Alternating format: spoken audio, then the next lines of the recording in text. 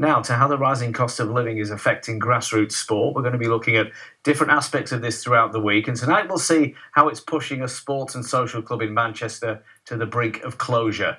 Abraham Moss Warriors looks after hundreds of young people and families in the north of the city, but with costs spiralling, the club fears that the next 12 months could be its last, something that for the local community is unthinkable. Abraham Moss Warriors is a special club. It's fantastic. It's like a life for us. A club that is about much more than football. They support us. They've got a massive impact on my family.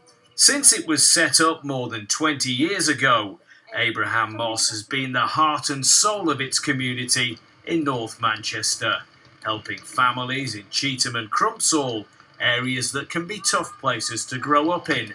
Crime and social deprivation are high. To keep my kids away and safe from the street, building their future in our community instead of spoiling their future and getting into bad habits.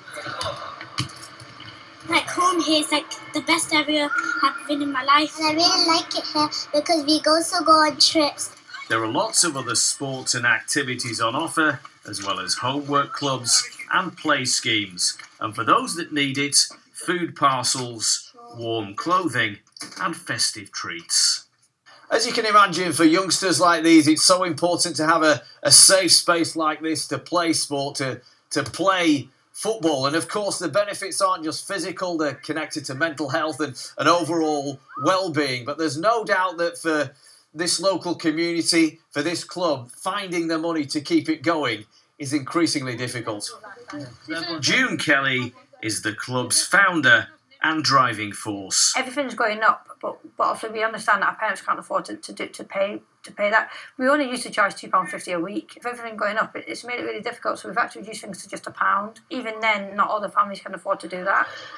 Costs have gone up by about 20% in the last 12 months. Hiring and heating the sports hall alone costs about £500 a week, and the consequences are stark. Last winter, the Warriors looked after and coached about 450 young people.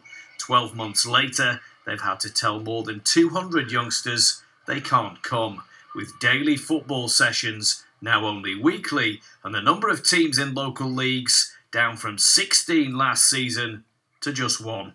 It's difficult, but, if anybody has got any financial problem, they can come without paying in this club. Everybody's basically struggling to meet the basic needs. Despite that, local families have spent hours transforming this local park into a space they can be proud of. It brings happiness to us because when we come to this club we get to go to lots of places and have lots of opportunities. It plays a massive part in me being who I am.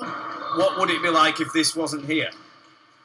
As I told you, we can't keep them in the house or 24/7, so they're going to end up on the street or somewhere else. But with running costs in danger of running unsustainably high, there is a growing fear that next winter could be a challenge too far. This time next year, I don't think we'll be in business. I think we will probably have to have shut. Really? Honestly, you think what? You think the club might fold? I generally do. That must be heartbreaking for you to think that that's a possibility. Yeah, it is, because like I said, we've given our heart and soul into making this club. It's upsetting. It's upsetting to kind of think that we've come so far, but it's just becoming more and more difficult to actually sustain the club, if I'm being honest. Fingers crossed we find a way. Fingers crossed. A feeling that will be echoed across the whole community.